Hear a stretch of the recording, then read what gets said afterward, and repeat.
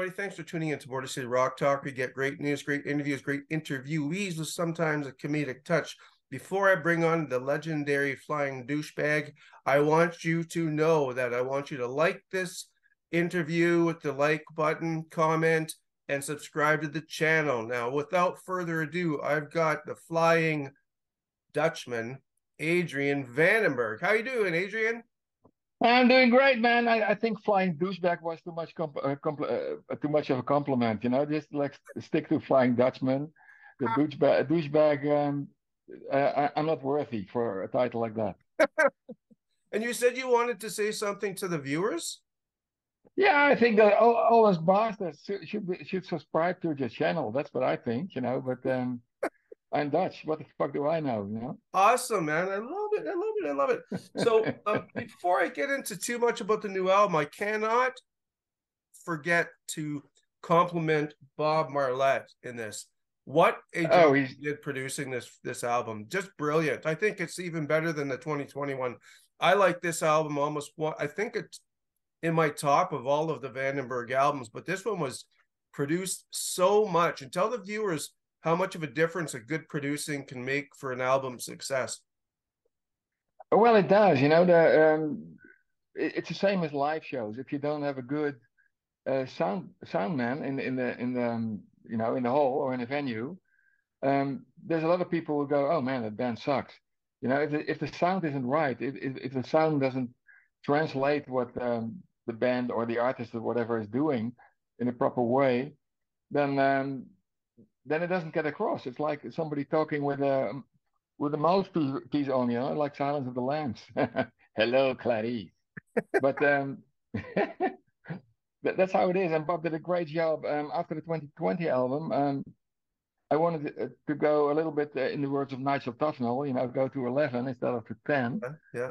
From the Spinal Tap. Everybody knows that guy. Yeah. And so I talked to Bob. I said, man, I think it would be cool to crank it up because especially everybody who's been in the business as long as I have usually start mellowing out. They go, okay, I'm relaxed now.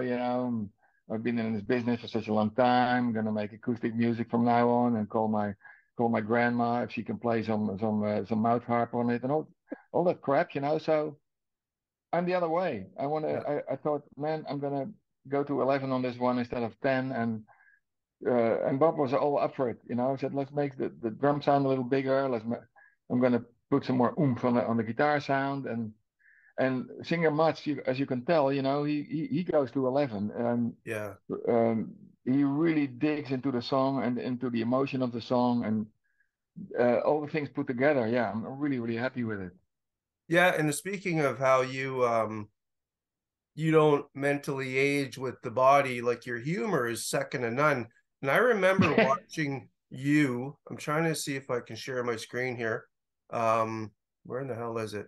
Do you remember this? I might have to edit this. Can you see it? No, it's a lot of small thumbnails, so I can't really tell what it is. But yeah, well, it was here we go. Yeah. Yeah, so when Clarice moved into the village, all the town folks suddenly lost their headaches. Yeah. So let's see if I can figure this one out here. I'll have to edit this out because I'm a little interesting on this. Give me a second, Adrian. Don't want to lose. Fuck, thank God. All right. So where is this going? Share screen. No, don't want to leave the meeting. Yeah, I'm wrestling with this stuff too. Sometimes I'm already happy when I've got it connected. Yeah, like where? Oh, stop share. Woo! Yeah, we're back. Ew. So what's your background? It looks really cool. It's well, those are I got my parents, but my parents are here for this interview. Very nice. Well, tell them I said hi. That's you don't know who that is? The Monsters. Herman Munster. And, yeah. I try to use different ones and make it a little bit more unique, so people don't have to look at my ugly mug. Let's look around. Well, you look a lot better than Herman does. Well, that's a compliment. Thank you. I don't have a bolt in my neck anymore. Well, So, yeah, it's a matter of it depends on what you eat for dinner, I suppose, usually. yes, for sure. So speaking of the new album, SiN, awesome. I hope you liked the little preview I put together for you. I thought it was just a good way of just getting people that are kind of thinking, okay, what's Adrian been doing, and then get a little bit of taste of each of the song. You Cool. Yeah, very cool. you have a very, very great talent for writing ballads, in my opinion. Thanks, man. Thanks. Baby, baby, you've changed. That's probably one of my favorites on the whole tune, especially the Matt's great singing. Yeah, Mats does a great job. He's a really soulful singer, so to speak. He's not like your typical LA style of singing, like the way Stephen Pearcy and Vince Neil sing and stuff. Mats is definitely more blues based, just like Coverdale and Paul Rodgers and those kind of guys, So it makes a big difference, I think. Yeah, of course. I mean, in ballads, when you really have to pour your heart out, if you Mhm. don't, a ballad is useless. Yeah. Speaking of your band, Cohen and Randy, I mean, Randy keeps it together with the beat and the bass, Yeah, but Cohen, what a beast. What a beast. I saw he, him do a drum solo. I think it was the Monsters of Rock cruise. He came in and did a drum solo. I couldn't believe yeah, it. yeah. He's really, really, really great, and there's a reason why he's been voted best rock drummer in the Benelux, which is Belgium, Holland, and Luxembourg, already for 12 years in a row. And he's the greatest guy. And the combination is amazing. Great musician is one thing, but a great person is actually more important, in my opinion. But he's got it all. He's a fantastic drummer, so powerful, and his timing, you can basically synchronize a Rolex watch on his timing. He's there, Yeah. bam, What's really great. and Randy, are those extensions or is that his fucking hair? That's wild. It's his fucking hair. It's ridiculous. It's like you would think. I couldn't believe it when I saw it. I thought initially that there was extensions as well. And the goofy thing is, Mats got like a similar kind of hair. They both have this dark brown, huge curly bush on top of their head. You go, holy shit, man! They look like exploded Afro dudes. It's like But a chia pet on steroids. yeah, that stuff. So yeah, it's pretty amazing, and he's a great player, great guy, and I'm really lucky with this band, with the lineup. And with Matt's as well, looking at Matt's and when he sings, it's almost like how can he get out that much power? Like he's not a big Yeah, guy. absolutely. And last year we played on a huge festival in northern France, and it was really really hot. It was extremely hot. It was around 40 degrees Celsius. I don't know how much it is in Fahrenheit, but you could basically fry an egg on the pavement, and I didn't actually, but I could have.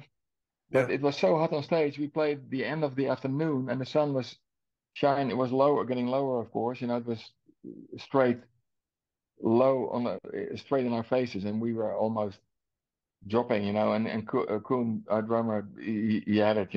He told me later. I was afraid it was going to slide off my seat because Yeah, the sweat. he couldn't. But Mats kept delivering. I was amazed at that man. He didn't miss a note. He didn't miss like a high scream or squeal or whatever. It's pretty amazing. Well, I think 40, I think the way we do it here, because we're in Canada, right on the border of our American friends. So they're in Fahrenheit, we're in Celsius. So I think the thing is you double it and you add 32. So 40 plus 40 is 80, and you add 32. So it's 112 Fahrenheit, I think. That's wild. Oh yeah. Well, that's pretty well. That sounds pretty hot. It's pretty Sounds hotter than caliente. 41. Um, Yes. so you guys are you've done some sold out shows, top in the charts in Holland and in that area. I'm pretty sure you guys are raising in the charts here in North America. I just haven't checked. You're doing it shows you have 3 US dates in February. Has that been added on to it, or are they in the Oh yeah, process? yeah. Yeah, and there's actually 26 dates. Holy shit. Um, yeah, the problem is that apparently I asked my manager because I got quite questions about it, of course.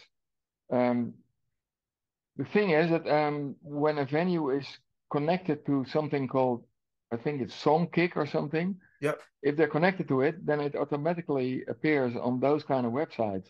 So my manager is looking into it now to make sure that it's on the website, we get all the dates because people wanna get their tickets and stuff, you know. So yeah, it's 26 shows. We start headlining for about a week and a half, and then we do a co-headlining tour with Geoff Tate. Wow. We start around the Chicago area, and then fortunately we go down to the southern states as soon as we can, Hmm. because in Chicago around January, February, that can be very snowy and very cold, but Windy. Yeah, yeah. and windy, you know. So yeah, the windy city, of course. But yeah, we're going. I think after about 4 or 5 shows, we're getting to the southern states, and it's going to be, well, let's see what we get of, what kind of tornadoes we're going to get over there, because Yeah, yeah, there's always okay, something going. Make sure you yeah, get your manager. Well, I've been talking to him, but if you get into Michigan, because you're going to be closer in Illinois, there's a place called the Machine Shop. I'm sure they would host you. And then Cawaden Casino, keep that on your radar. Cawaden Casino, which is on the border of my city and Sioux, Ontario, and Sioux, Michigan. It's like a 5-minute drive across the bridge. You'd all sell that right, place out. So I'm going to let him know as well to contact them. yeah, please, yeah, please. If they get in contact with my manager, our booking agency is what is it called? Something Brian, talent. I've spoken with him, Brian Coleman. Oh, it could be, yeah, yeah. Then, yeah, well, if they will know those venues, I suppose. So Yeah, maybe they're even busy setting it up. I hope so, yeah. because Well, man, the closer to Canada, I've only toured Canada with Whitesnake, of course. Well, actually, also with Vandenberg in the very early days when we yeah. supported Ozzy, and with Whitesnake, we played Canada, and Kiss was supporting us. Man, you can the egos of Paul Stanley and Gene Simmons. Gene Canada was Simmons, not Paul big. Stanley have egos? No, they're humble as pie. No. Well, Canada, the size of Canada and some. Yeah, So yeah. they didn't like it at all. They were programmed as well, support, you know. I mean, you can't really, but they didn't like it that they were programmed, as special guest support or whatever. So they started screaming and shouting against the crowd, and they said, man, those guys from Whitesnake, they don't want us to use our inflatable, our props, they call it, but it was an inflatable Sphinx. Yeah, inflatable. Rubber Why balloon. not inflate anything? But there was no space on the stage. We couldn't help it. I don't care, you know. We can inflate the grandma. I don't care, you know. But they couldn't fit the Sphinx on stage, so it was not. They weren't happy campers, so to speak. Poor guys. And I mean, they're struggling for money right now too, right? We should do a GoFundMe for Kiss. I think so. Yeah, they're running out of money. I think. Yeah, but yeah, I think it would be a good cause. The GoFundMe. Yeah, I'm pretty sure Gene Simmons would find a way to make it work too. You know, the guy, Oh, who's that? Gene Simmons. Oh, Gene He, Simmons. I said JC. Yeah, yeah. I'm pretty sure Gene Simmons would try to get a GoFundMe if he could. Jesus, hey, I'm sure he would. some people just like money. What's wrong with that? I guess, eh? So what do you have for shows coming up in the next little while in Europe? We got a week of Dutch shows in November, and our booking agency is trying to connect a couple of Scandinavian shows, Germany, Switzerland, Austria, and then by then it will be December, and then we're going to start in February in the United States, and we have February, March. Then we have a bunch of shows in the UK, as far as I know. It's going to be a very busy year. There's a couple of festivals, a bunch of festivals, Mm-hmm. and Japan, of course, before the summer. So yeah, I'm going to be one busy Dutch guy, one busy Dutch bastard. That's basically what I'm going to be. Bastard, yeah. I might put that in there. We're talking. Speaking of Matt's, when I was listening to the album, I have to admit, um, there is a more than striking similarity between David and Matt's voice. Was that something you were looking for? Because there's no denying it. If you didn't know any better, I'm going to be honest. A couple of the tracks, I thought, okay, this would pass for David Coverdale. I was going to say, headline, Vandenberg hires Coverdale.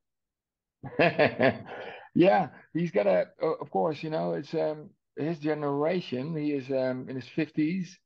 Um, any singer that's blues based gets influenced by guys like Coverdale and Robert Plant, Paul Rodgers. Those kind of singers are my favorite singers, and I love to work with those kind of like the singer I used. I didn't use him. I worked with in Moon Kings, my former band. Mhm. Jan, a good Yeah. friend of mine. Yep.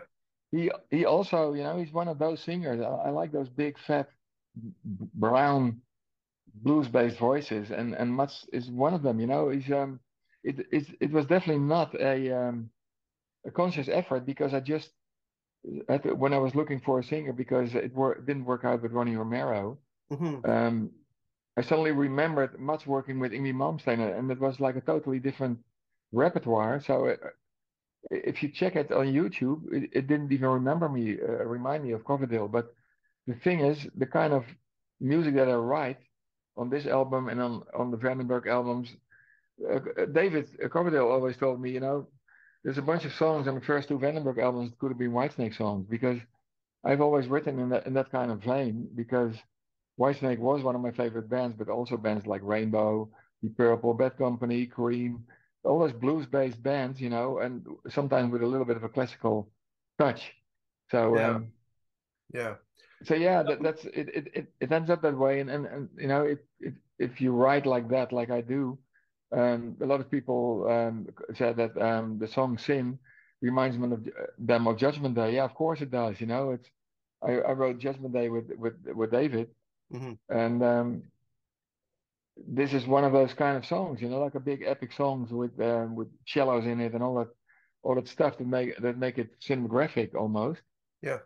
So yeah, you can hardly accuse AC/DC of uh, one of their songs sound like another one of their songs because they all sound like their songs. Like when you have a style as a band, a Yeah. favorite kind of. So you're bound to find similarities with songs that you wrote before. Well, that's what attracts people to the music is because they have a sound, and it's Yeah, it's not a cookie cutter sound. You write ballads, you write faster songs, you write slower songs.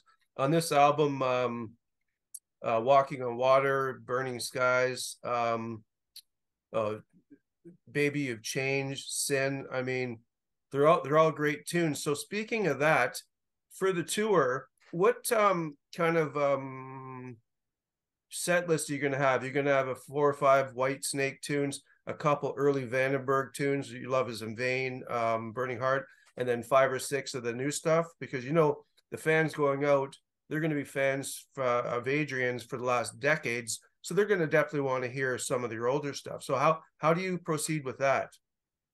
yeah. It's on one hand, it's a luxury situation because there's a lot of great songs to choose from. Um, Initially, I think the way it looks now by popular demand, we're gonna be quite Whitesnake heavy in the first run because there's a lot of people asking for it. My Whitesnake years was from end of 1986 all the way to 1999, Mm-hmm. so it was almost 13 years.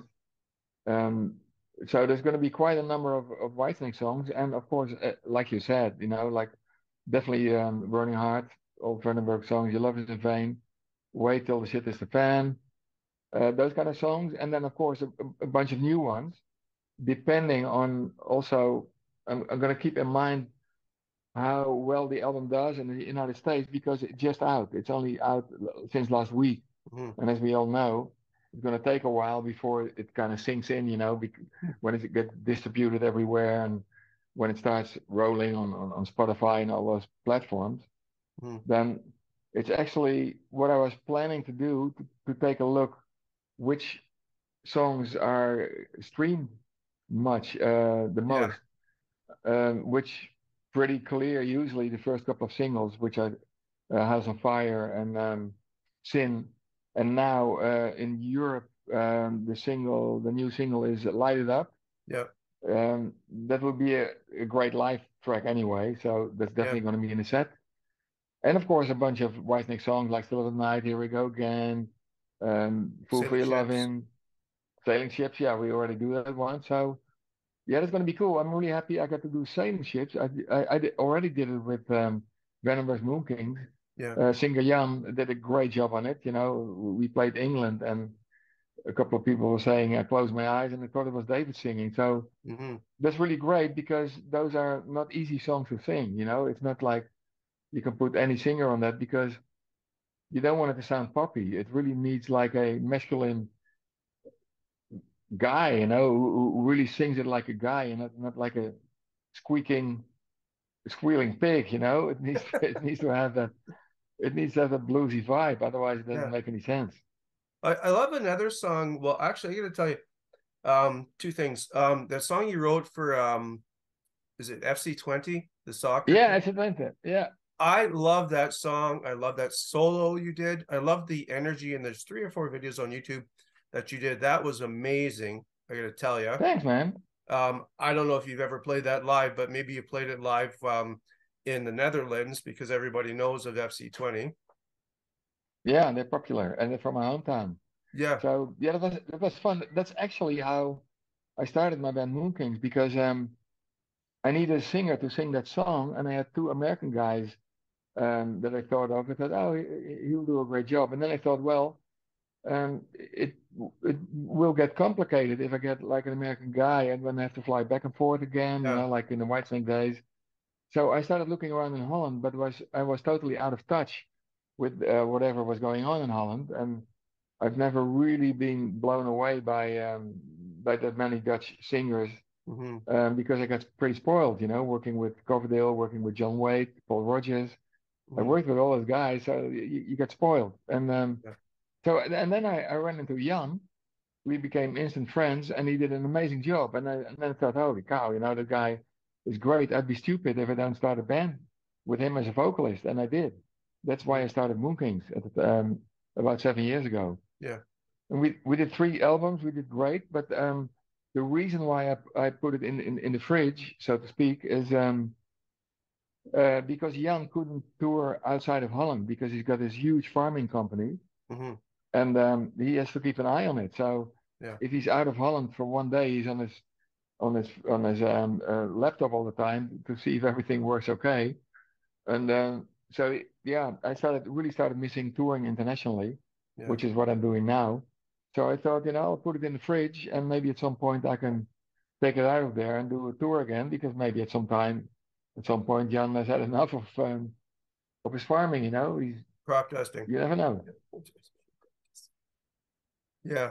No, I said crop dusting, but I'm sure he's Oh not yeah, dusting. sorry, I couldn't hear you. Yeah, yeah, Um, that's it. Yeah. Another song I like, and it's one of my favorite solos, is "How Long." Yeah, yeah. Thanks, man. Yeah, that's one of my favorite solos too. It's short but sweet, so to speak, and as as people can tell in most of the cases, I like to tell a little story in a story with my Yeah, solos. I never take it as a platform to start wheeling away into space. Um, Take it as an opportunity to show what you can do. You know, for me, it's really telling a little story within 20 seconds. That's basically my challenge every time. yeah, And I think I've only recorded one solo on a song called "This Is War" on the second or the third Vandenberg album. I think it's the second one. Yeah, and that one is longer, and that's probably my longest solo I've ever done on a record. But it's hmm, usually within 20 seconds, and I think as a guitar player, you should be able to tell enough of a story in yeah. 18, 19, 20 seconds, and that's what I want to do. It's almost like a recap of the song in instrumental only. Yeah, Yeah. who knows, you know? Sometimes I thought about maybe re-recording a couple of those early Vandenberg songs just to see how I would do them now, because at the time I didn't have the experience that I have now. I heard in my head how I would like to translate it to the recording, but in those days I didn't really get there, you know. And right now, there's a couple of those songs like "Waiting for the Night" from the second album, and "This Is War," Hmm. um, "Voodoo" from the third album. There's a couple of albums where I'm still really happy with the song and the solos. But I think, maybe I should make like album with just re-recordings of earlier stuff, and maybe one or two Whitesnake songs from a Slip of the Tongue album when I couldn't play, at the Mm, time. So, yeah, and then it will get very close to how this new SiN album sounds, because that's how I had it in my head yeah, with Slip of the Tongue. yeah. Um, I don't want to forget to thank Steve for helping set this up. He's great. Lauren, Yeah, Lauren, yeah. even Johan. Yes, I had to get a hold of him. Also, yeah, and they're Yeah, all really busy because there's all the interviews. I've done about 90 by now, and they all come through different channels. Like in the evening, of course, because of the time changes, yeah, or the time. I do the American ones, and during the day I do the Japanese ones, European ones. Canadian ones You today. Yes, exactly. Canada, man. Brian Adams, Canadian, my Yes, one of my favorite songwriters of all times. The we guy is so talked about brilliant. that during one interview. You took your daughter to the show. Yeah, exactly. Well remembered. It was in Eindhoven probably about 4 years ago, 3 or 4 years, and it was great because the whole crowd sang like 60% of the songs with him. He's When I got such great interviewed him, songs. I told him that you said that, and he goes, "Cheers, Adrian." Oh, great! That's Yeah, great to hear yeah. because we spent some time together. I think it was the last Whitesnake tour I did in '97. We played Portugal, and we were in the same hotel, a little boutique hotel on the coast of Portugal, beautiful. Um, and they were just finishing their European tour, and we were just starting. And so we spent a couple of days in the same hotel, and I got a chance to talk to him and to his guitar player, and all great guys, and some of the guys brought their families. So I Mhm. was actually looking forward to have a little chat with Brian again when he played Holland, but it was so chaotic backstage. There were all these press people and stuff that he basically jumped into his limo and took off. So it Yeah, was a bit of a pity, but yeah, yeah, great talk. I became a fan of his ever since his Cuts Like a Knife album, actually. right. So, And go ahead. yes, Summer of 69 is a really popular song in Europe. Yeah, Uh, I've rarely been in a party where at some point Summer of 69 doesn't come up and everybody jumps on the table. yeah, Really cool. yeah, and then still the night, right? The next song. Still of the Night, that's another one. There's Yeah, so many. that's when that's when women start throwing up their clothes. I don't know why. And of course, I think it's I can't the look. sub. I think it's the subliminal stuff that David put in when he was producing it. Yeah, I'm pretty sure it is. He was quite a horny bastard in those days. Hey, I so know. have you been on Eddie Trunk promoting this album yet?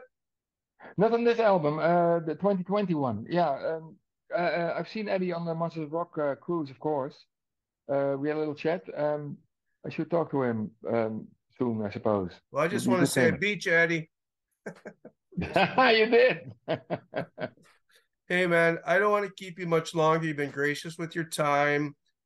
We all know the opposite of unsubscribe is for the bastards to subscribe, right? Those bastards should subscribe. It's really very important, and you're one of those people who keep the rock flag flying, and that's really important because that's what I'm doing. That's what I've been doing all my life, especially in ridiculous times like this when DJs call themselves rock stars, and Yeah. in my opinion, what they do is they put like a stick into a computer and they wave their hands and they go, yeah, and people are popping pills and they fly from in their little private jets from one show to another. And yeah, they go, And I said, yeah, yeah, yeah, what is that? and It's to me, rap. it's driving a car. It is, well, that usually sounds better in my ears, driving a car than what I hear in those. Yeah, because you can crank up Burning Heart and SiN and light it up. Yeah, I love listening to rock in in the car, man. It's perfect, perfect space, and you Perfect. feel the reverb, what do you call it? The vibrations from the low Yeah, notes. the It's bass, fucking eh? Yeah, yeah. It's like being in a live show. I love it. awesome. Hey, thanks again, Adrian. My pleasure. And we'll see you soon in North America. Yes, man. I'm really looking forward to it. I really hope that we get the chance to hit Canada. There's a lot of Dutch people living in Canada, as if Yeah.